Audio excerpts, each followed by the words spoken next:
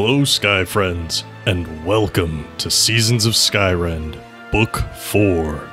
We're a custom 5e D&D adventure that focuses on the stories of our characters as they seek to change the world, and how the world responds in turn. I am your host and DM, Scott, and you can find me on Twitter at @TheScottBlake. Hi, I'm Chris, and you can find me at Ewok Killer on Twitter. I play Finnigan Finn Tempest, a Tiefling Trainer, which is a Skyrend original class supported by the Metalweave Games supplement Baby Bestiary. Finn is the trainer of Cerilius, a blue guard drake. Hi, my name is Nate. You can find me on Twitter at Skyrend_Nate. I play Darvin Grimm, the human monk, and I am currently hosting Cade, the demigod of the land in my brain. Hi, I'm Shannon. You can find me on Twitter at Skyrend_Shannon. I play Arannis Grey, the god of rebellion, and I am a half-elf bard. You can also find the show on Twitter at Skyrend Podcast, and you can support us on Patreon at patreon.com/Skyrend Podcast. Head on over to find out about bonus chapters, early access, NPC creation, and more. Now then, thank you for joining us, and please enjoy this chapter in Seasons of Skyrend.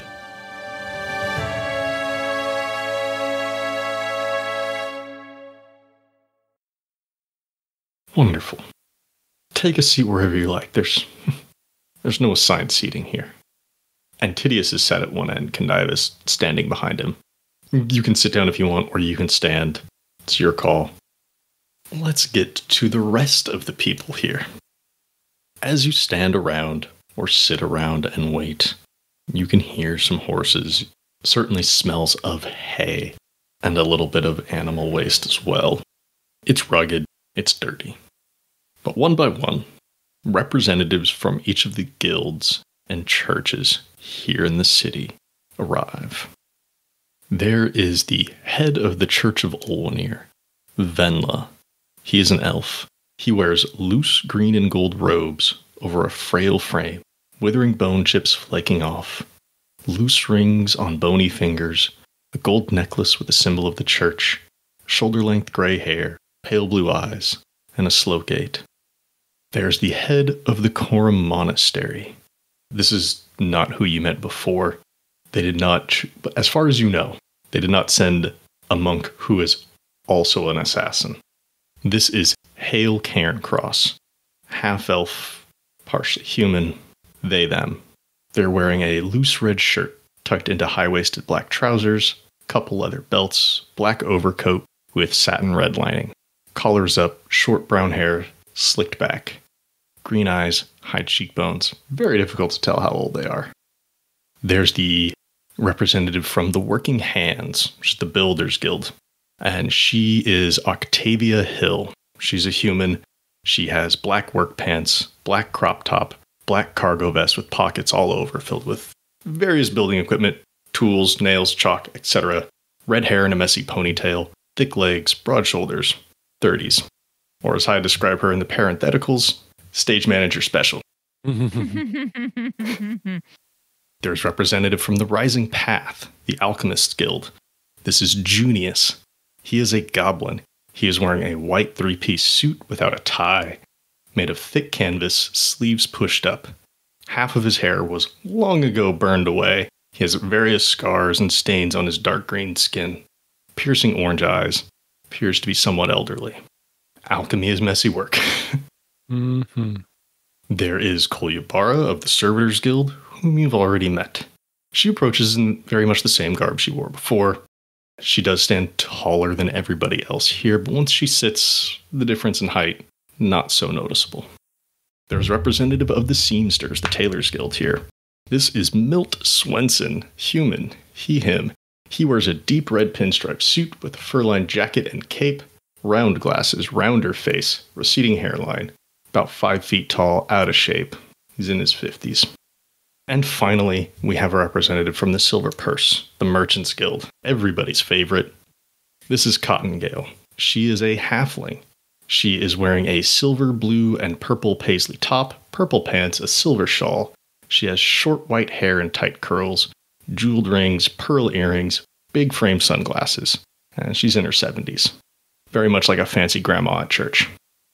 And as everybody arrives, takes their seats, Antideans stands, and he is about to speak as Retreat enters in. I see our esteemed changeling representative has arrived as well. Please, join us. Retreat is still carrying that big hammer, just not dragging it in their hands at the moment. It is attached to their back. It weighs heavy on them. They are not exactly strong enough for this, but it has become somewhat a symbol for them. And they take a seat. And Antideans says, welcome all. Thank you for agreeing to meet with us on such short notice. As you may all be aware, looks over at Retreat, then back to everybody else. There's been a bit of a shakeup at the greenhouse recently. As you may also be aware, the use of the central column has spiraled in recent years, becoming more eccentric with time. I will admit up front, my goal is to reduce its use to 0. I don't see any reason why we can't operate on our own. I'm not saying we outlaw magic, as he turns to Colyubara and Junius, just that we decentralize this particular piece of it. I've met, bites his tongue a little bit, I've met with Arannis Gray here and his associates regarding my plan. This meeting is a compromise of that plan. He claims to know how to manipulate this magic on a more fine-tuned scale. If that's true, then surely the leaders of the city need to know how to do that. While I would prefer it be no one, because it's not on, if it is to be on, this knowledge needs to be shared. As we saw with Earl Earl, it is very easy to just do what you wish and not worry about those that it affects. Now then, if any are interested in my particular method, I have asked Condivis here to bring a magical item on which I could demonstrate this skill. And Condivis pulls an item out of his bag. It's a very simple pair of boots he sets down on the table. Antideans says, these are not a danger to anyone, as they currently are, and as one would presume, not a danger after I demonstrate this, if need be. Antideans will explain these are enchanted boots for long hikes. They keep your feet warm, dry, and comfortable. You can hike all day, no blisters, comfy feet. It's very minor magic, but still something he could demonstrate if folks were so interested.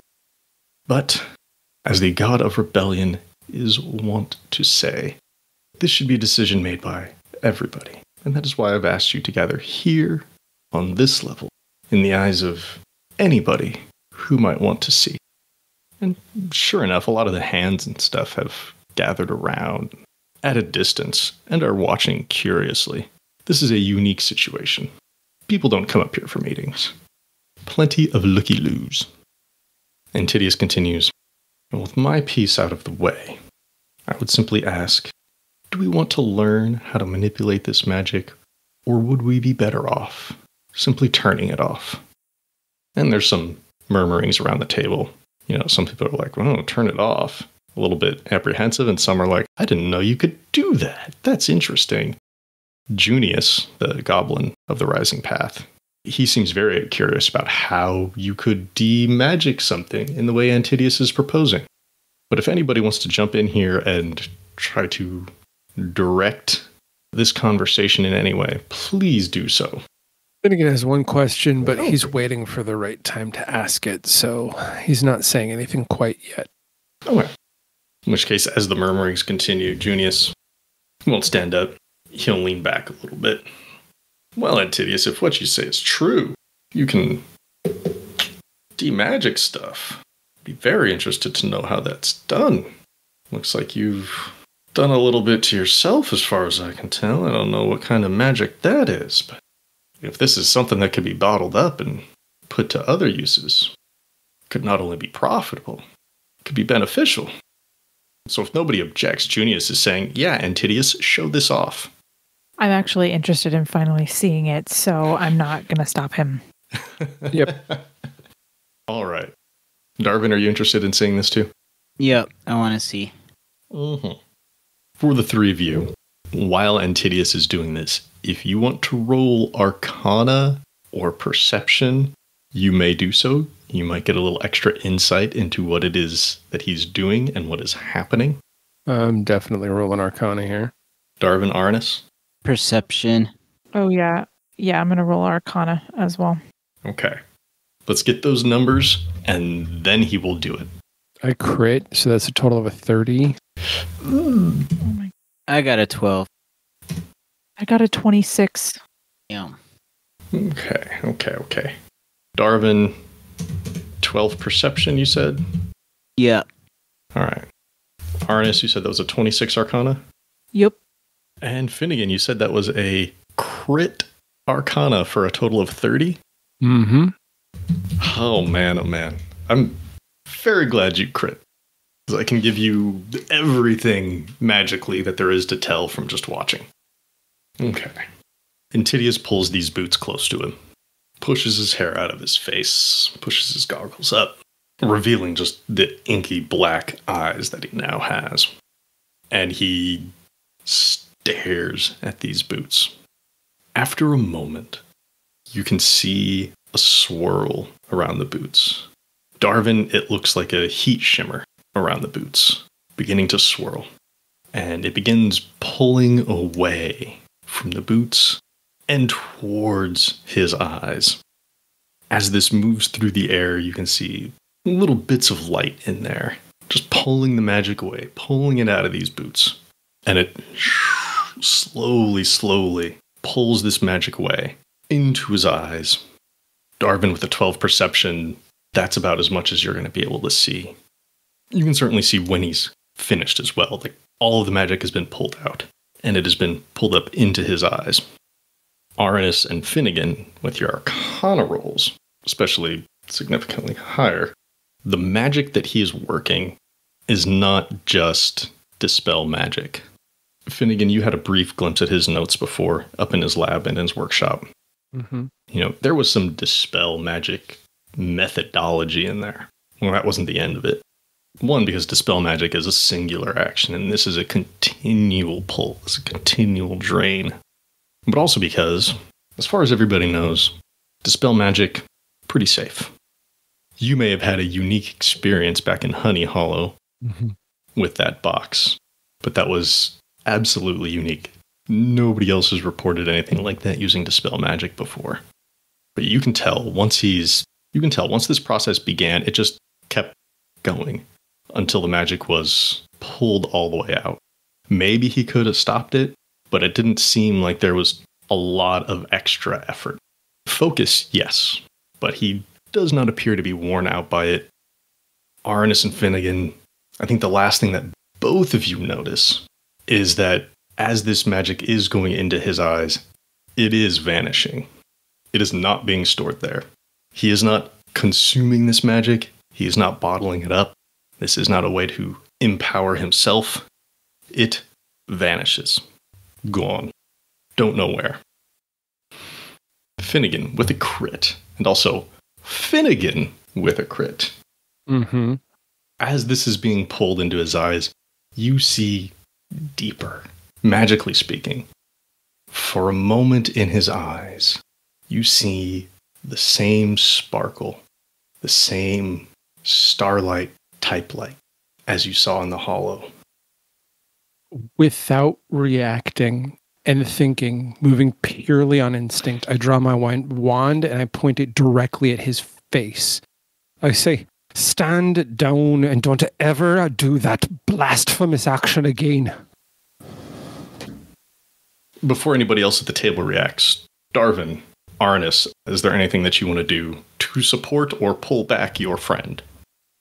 If Finnigan reacted that way, it's for a reason, and so I'm prepared to back his play, whatever it is. Yep. Okay. Are you all still seated? Are you standing up? Is this like knocking chairs over in a rush? Or is this calm and focused? Oh, I'm like the deadest, scariest, angry calm anyone has ever seen, to the point where I think Cyril is even like whimpering back away a little. At first, I was thinking maybe she growls in agreement, but then I remembered her timid nature, and she doesn't see you like this very much. No one has seen me like this. It's a little like ears back, posturing like in, what's going on? Is someone in trouble? Like in a bad way. Meanwhile, at the table, I'm just going to roll real fast for Colyubara and for Junius, the two who were more likely to know what might be happening. Not know, but perceive. Oh, no. Not with those rolls.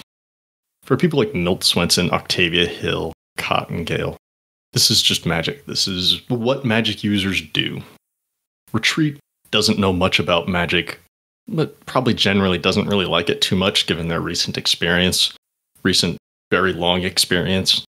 Venla and Hale Cairncross are confused, but nobody is happy that you just stood up in a bolt and pulled a wand and threatened the guy who brought everybody here together to discuss things, in theory, peacefully. Octavia Hill may just be the leader of the Working Hands, the Builders Guild, but physically she's no slouch. But it's Colyubara who speaks up first. Gentlemen, mostly targeting Finnigan with this word here, but trying to be a little bit more polite about it. Gentlemen, friends, colleagues, what? This is not why we came together. We came here to discuss the city, not make threats. Aye, and this man here is no friend to any living being on this realm if he continues to use that power. It represents a darkness that you have never seen before, and that you fear in your dreams and nightmares. What he did is an abomination, and should he or anyone else do it again, I will strike them down with my very last breath. In your ignorance, you idiotic fool, and your grasping for power of your own, you are feeding this darkness. No magic disappears. You are like a child playing with a fireball right now, just like I told you in your office when I saw your notes. Finn, what are you talking about? He's feeding the looming tomb with every piece of magic he draws in. Okay. Mumbles around the table, and people don't really know that term, that entity. You don't have to know what he's talking about to know that it's something that you, one, shouldn't be messing with, and two, not something you want to let out into this world. It does not belong here. It is not of this realm and should not be allowed to cross over here. And the more you feed it, which is what you're doing when you take magic from something else, the stronger it gets and the more likely it is to be able to enter our world. Aye, and you want to feed it the entire column of power. A bulb, no less. How long have you been serving the abomination? How much magic have you fed it? Antideans, very taken aback by all these accusations and these threats. Finnigan, he motions over to the table. Friends, I don't know what you're talking about. I want to roll an insight check on that. Absolutely. Yeah, I'd like to too, if I may. Mm-hmm. Darvin, you may as well. Yes, me 3. I have a 17. Mm-hmm. I got a 22. Oh. Arannis? I got an 11. Wah, wah, wah, wah. Yep. But Finnigan and Darvin, he seems to be sincere. What he says next will seem to be what he believes. Okay. As far as he knows. I assure you all, this methodology is a work of my own design. I don't know what a looming tomb is, but this particular method, motioning up to his eyes, his tongue, which have been replaced, came with extensive work, research, and experimentation. Myself and my followers did not accept these into our own bodies, thinking that we were servants of anything outside of the good for the city. If there is some being, some entity that this man knows about, I do not know it. Colyubara, can I ask you a question? I'm just going to run over him. Sure.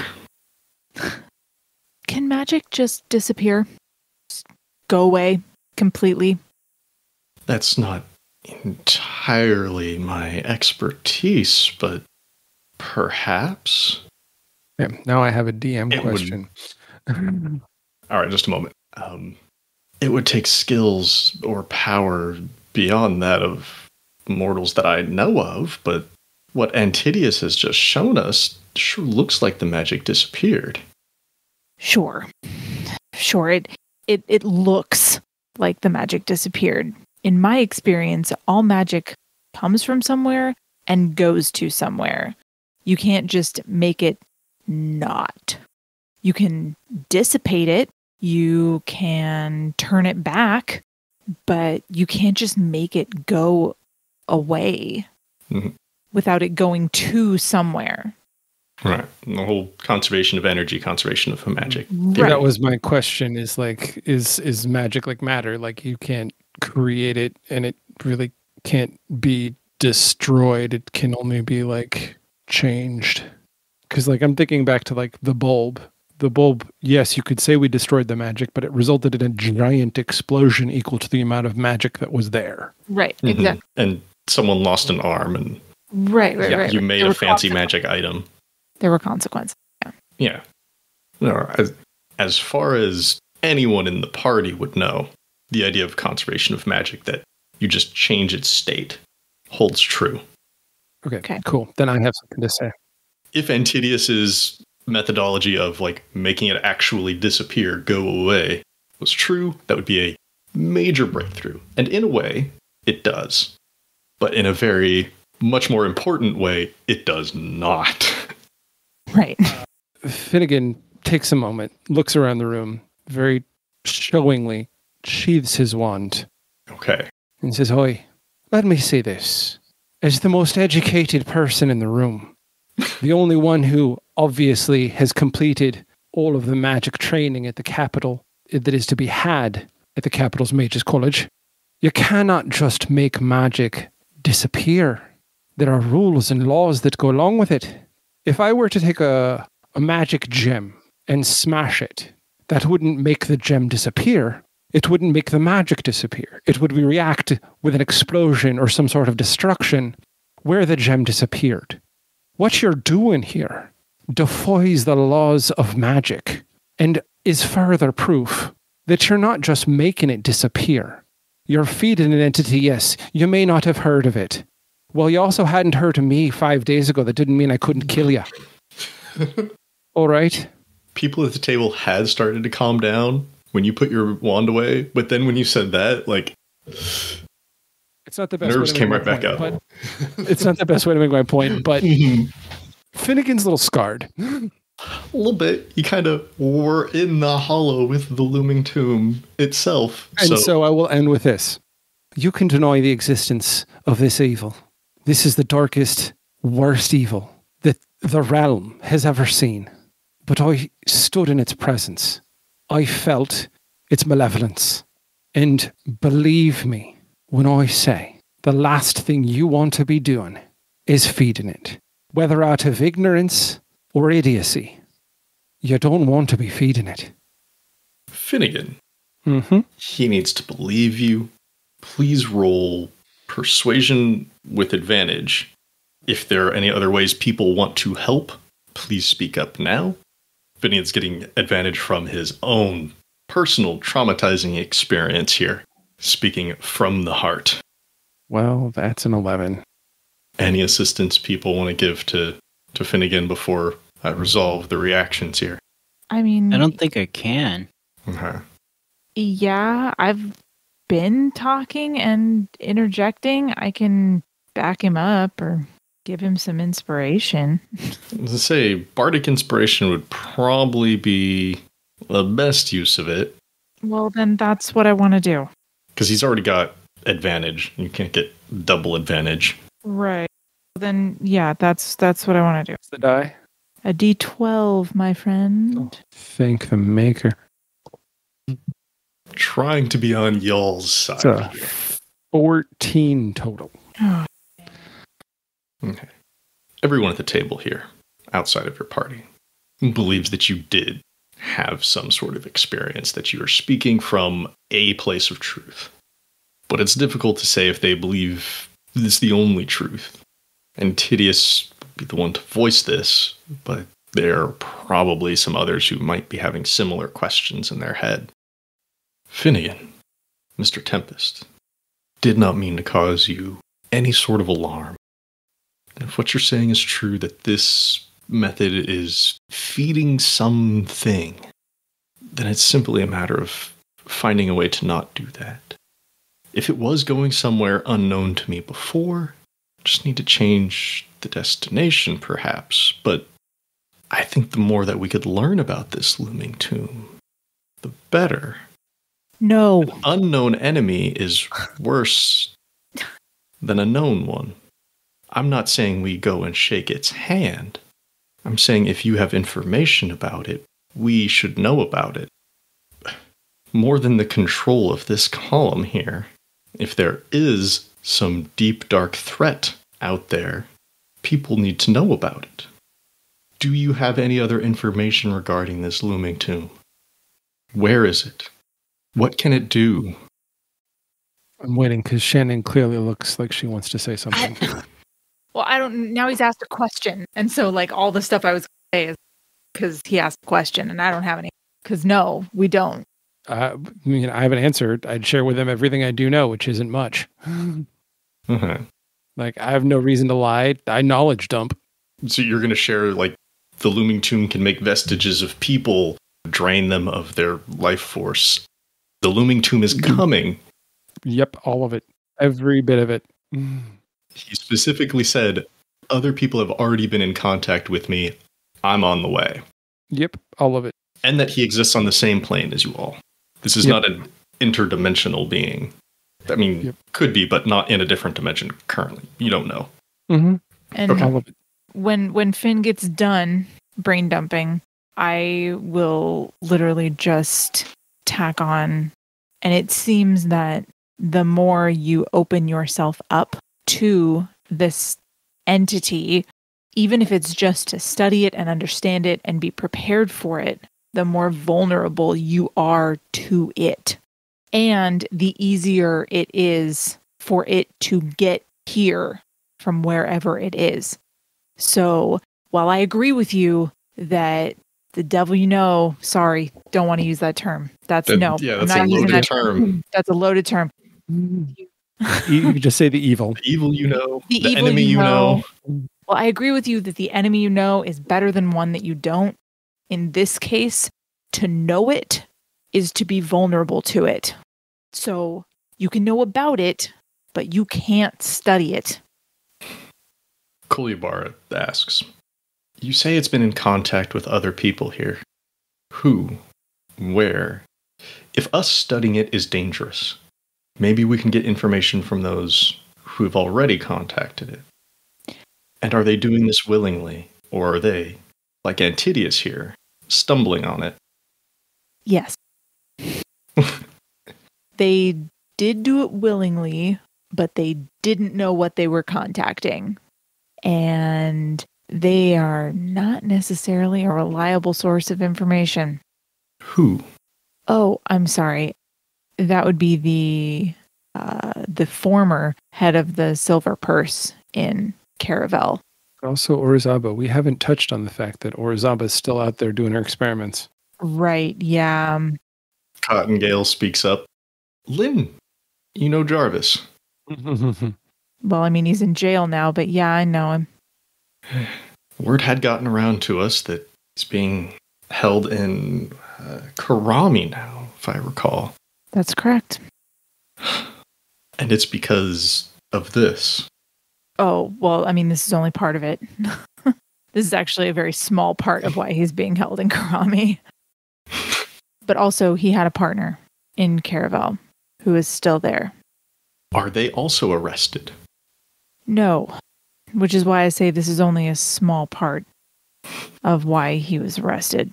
It was really a, knock on to why he was arrested. We left Orizaba the Wise in Caravel before we knew what the looming tomb was and before we knew how dangerous it was. And we only found out accidentally. And I don't suppose she would be willing to come here and enlighten us. She can't leave the city. She's in charge of it. I mean, one of you could go to her if you wanted. Can't stop you from doing that. Certainly an option. It would be a shame to lose Lynn Jarvis as well if he had a hand in this. Whatever he's been arrested for, hopefully there's not capital punishment on the table. I'm guessing there will be. I'm guessing so too. If I had to take a stab in the dark, shall we say? Well, then we should act with haste. Needless to say, people here are concerned. If everything that you say is true, this is a very dangerous thing. And Antideans and his followers have implanted these things into their bodies. Removing them is not just taking off a ring or a necklace. It is surgery again. And there are many of them. And they are not all here in this room. So the chance that more could be doing it even on a small scale exists. But I think it's Octavia. Octavia Hill, leader of the Working Hands. She clenches a fist. Boom. Slams it down on the crate in front of her, just to get attention. Look, this all sounds, for one, a little bit beyond my grasp, but for two, not the point of why we're here today.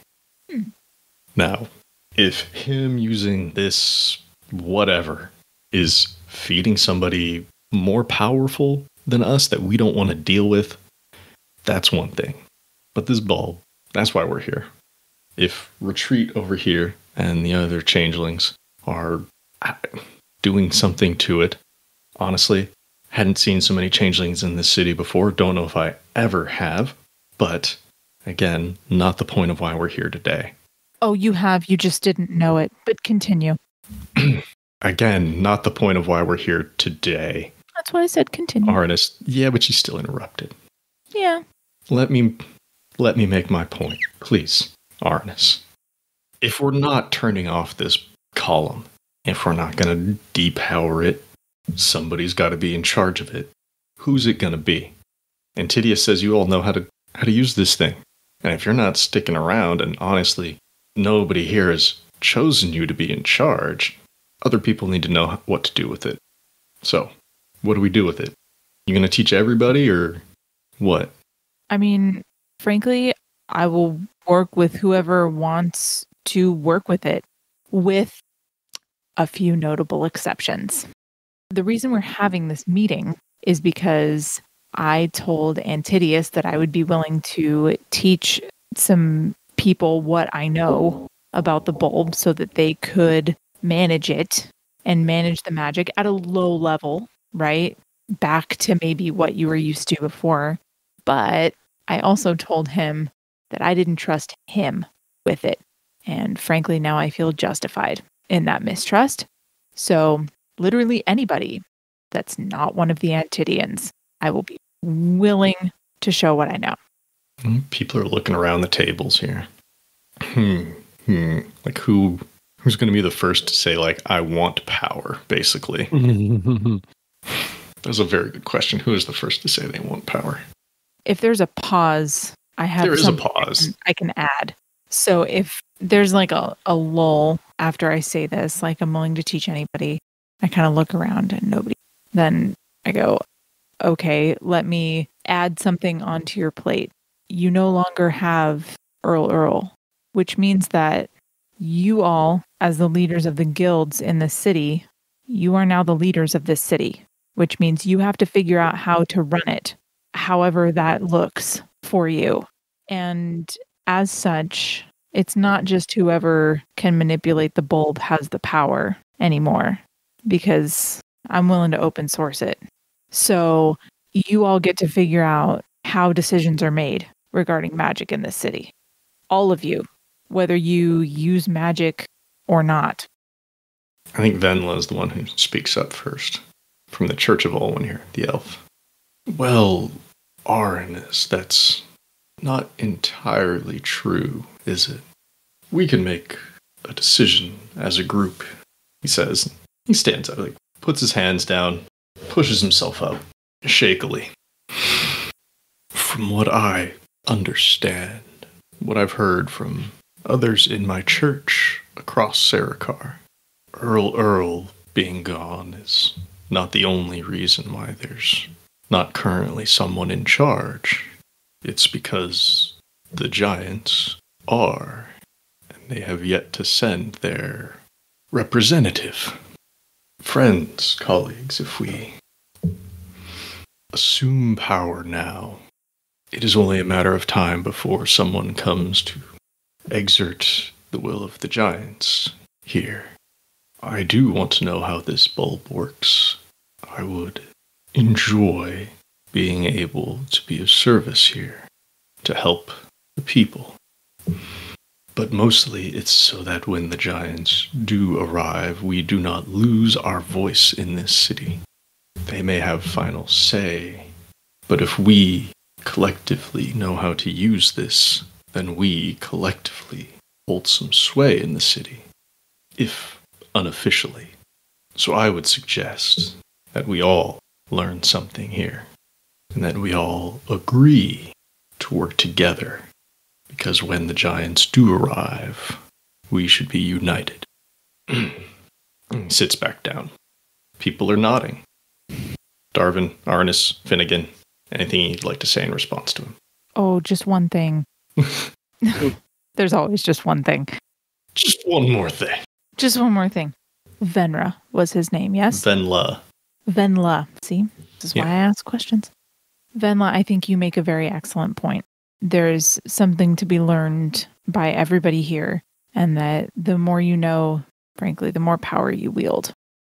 I think you're not wrong in assuming that the giants are going to assume power here, but I also think you're running on the assumption that the new boss is going to be the same as the old boss. And I'm not sure that's true. It may be, but it remains to be seen. So I wouldn't put all your eggs in the basket of, we don't really have to run this city until it actually happens. Folks around the table are nodding in agreement. While some might want to have a little bit more or a little bit less, they don't like the alternative. And Colyubara asks, well then, what is to be done about the Antideans then? I would suggest they take an oath that they do not use this ability until we know more. Cottongale from the Silver Purse and Milt Swenson from the Seamsters both nod in agreement, like, yes, we should learn more. Milt pushes his glasses back up on his nose. It's too dangerous. Antideans sees kind of the way things are moving, like, not against him, so to speak, but like putting them in a box. He speaks up, says, if we agree to wait and hold off on use of this ability until we can get more information from either Lynn Jarvis or Zaba the Wise, that's fine, as long as there are no efforts made to extract this from us. It is not a painless procedure, and it's also not like the parts that we removed are fit to be put back in, which is undoubtedly true. It's not like he put his eyes in another jar and he's just waiting, like, can't wait to get these guys back. Like, nah. Those ones have either been converted or they're trash. You should just know, if you make this decision to, like, wait and see, that the people that you're contacting, I don't know that they are even aware of the Looming Tomb's name. I don't know that they are even aware of what they have contacted. What makes this darkness so insidious is that it comes to people the same way it came to you, in that it doesn't come to them. It has this way to gain power through ignorance. Like we've discovered today, you had no idea you were helping it. I doubt Orizaba and Lynn have any idea. In fact, I know after our conversations with them that they thought that they had just discovered a way to create magic without the divine. And we didn't even question it at the time. And I say this like with a sense of like anger at myself for not questioning it. Mm-hmm. So far at the table, nobody is calling for Antideans' eyes to be gouged out, or his tongue to be cut out, or for Condivus to lose his hand, or anything to be done to any of the other Antideans. But they certainly don't want to tempt fate here by potentially contacting and feeding some malevolent force. So there's a general consensus. It is a curiosity, to be sure.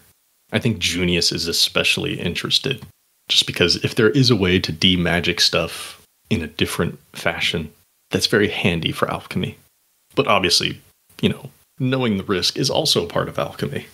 It's okay when you know you're building a bomb, you put on the bomb suit. But if you think you're baking a cake, that's a very different story. Okay. Venla speaks up again. If you do wish to teach us how to do this, when do we begin?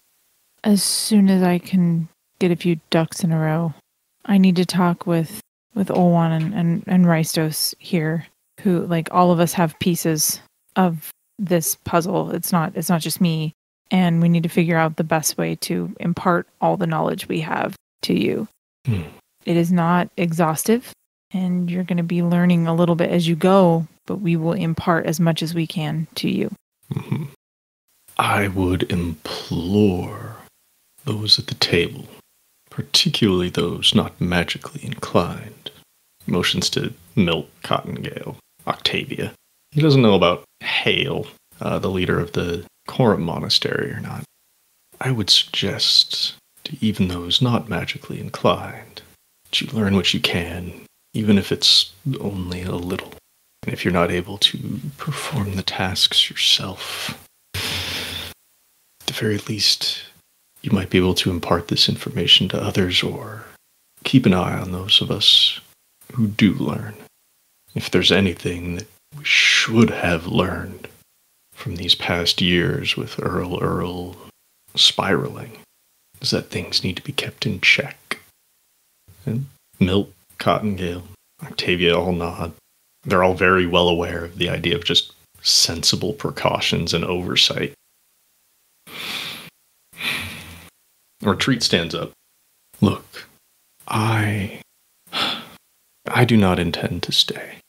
I do not know how many of my changeling family here will. But this is not my place. My place is home. My home is elsewhere. My family is elsewhere. And the way they use family is, both meaning direct family and indirect family. If any of them do choose to stay, I would highly suggest that they be kept in the loop as well, considering our experience here under Earl Earl. You can count me out. When my work here is done, I'm leaving. And they get up and they walk away. Colyubara asks, well, they do have a point. Shouldn't force it on anyone, but we should not exclude any who wish to learn. That being said, though, when and where do we start? I, Scott, am aware you need to get ducks in a row, but they need someone. Like, are we starting tomorrow? Are we starting in a week? Can I ask the question, yeah. How much in detail do we need to go with this? Can we just we're going to hand wave it. Hand wave it and dice roll it? Oh, yeah. Oh, no, we're not even going to dice roll it. Yeah. No, cool. No. I was going to get to this afterwards, but I fully intend this just to be like and 2 months later, okay, we leave, and you all can have fancy new clothes from the seamsters, because Milt will hook you up. You can get some cool prayer stuff from the clerics. Any favors that you want from any of these groups, you can get for doing this task, and we will just, and we're there. No, I don't want to do all this, and unless anybody has a distinct desire to play through teaching people how to do this. Nah. And seeing what things fail along the way. No, let's just, hey, we spent a month in Earl and it wasn't terrible. Yeah. No, I understand the concern. You were the one who had ducks to get in a row. Oh, well, then we'll start tomorrow. Okay. I didn't know if those were a day worth of ducks or a week's worth of ducks.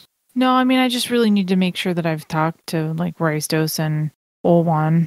Although, give it a couple of days, because depending on what Rystos has to say, there might be more for me to learn before I start imparting things to people. Mm-hmm. Colyubara says, very well then. A week. Give everybody some time to gather themselves.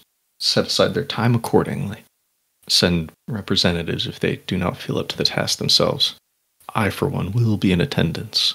Junius nods as he will be as well, as will Venla. The others, who's to say? But everybody seems interested. Like they either want to be there themselves, or if they can't make it work, they'll send somebody. Retreat's the only one opting out wholesale. Like, nope, I'm out. Don't even ask. They're already gone. We'll begin in a week, if that's fine. Are we to meet again here, or is there somewhere more appropriate? She says with a smile. Like, come on, are we really meeting up in the stables? I mean, you're learning about the bulb. This isn't theoretical. There's one at the bottom of this city. There's nowhere to meet but there. In the greenhouse, then. I take it. Yeah. Very well, then. I will see you there. She stands up, tall, over 10 feet tall. Her wings open, pointed downward, and she exits out as confidently and as well composed as she can. And others begin to follow, unless there's anybody in particular you want to stop here. Mm. But one by one, they each get up. Now that someone has been the first to leave, everybody's feeling more comfortable getting up and leaving.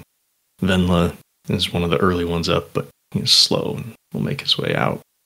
Except for Antideans. He and Condivus are just sitting there kind of confused as to what to do next, but it's up to them to figure out if you don't want a direct hand in it. But it's not like they're, scheming, how do we do this behind everybody's back? Just like, fuck, what did we do? Leaving the meeting and beginning the long descent back down to the rest of your allies, down by the wind-down room where you stayed the night. Olwan and Rystos are discussing how this might be best to go about. Rystos has experience teaching people. His demeanor, his bedside manner, so to speak, is not the best, but it is his duty. But his is more in the divine methodologies. But he does have some insight here, especially with his work on those runes. Olwan has hands-on experience doing various things with the central column, with the furnace, and believes that he can be an asset. One thing that Rystos will say, he'll fly over, he'll sit on Darvin's shoulder. I can interpret those, but if we really want to know what they mean, understand the intent behind everything, you're not going to like it, but it might be good to have Ikiri's input on this. Not to say that we have to, just it could go faster. But that's a whole other set of problems. I understand if we don't want to dive into that. But when we get back to our room or wherever it is we're going to stay, I got a few things you're going to want to see. And with that, we'll bring this chapter to a close. But the story will always continue. Thanks again to all of our Patreon patrons for your support. If you'd like to become a patron, go to patreon.com/Skyrend podcast and pick out a level that's right for you. Before we go, I'd like to give special thanks to everyone at the $5 and up tiers. At the $5 City Council level, thank you, Shannon DeMello. At the $10 Mayor level, thank you, Christopher DeMello. At the $15 Governor level, thank you, Phoenix Bryan and Sierra Jones. Thank you for listening to this chapter in Seasons of Skyrend. If you like what you heard, please leave us a 5-star rating and review on Apple Podcasts or wherever you find us. If you want to chat, we're on Twitter at Skyrend Podcast. You can join our Discord server, or you can email us at skyrendpodcast@gmail.com. You can also find us online at skyrendpodcast.com. As always, thanks to Daryl Barnes for creating our theme music. You can find them on Twitter at DarylBarnes_. We also want to thank the talented at Gabby_Desu on Twitter for our fantastic podcast art. Thanks again for joining us. We'll see you next time on Seasons of Skyrend.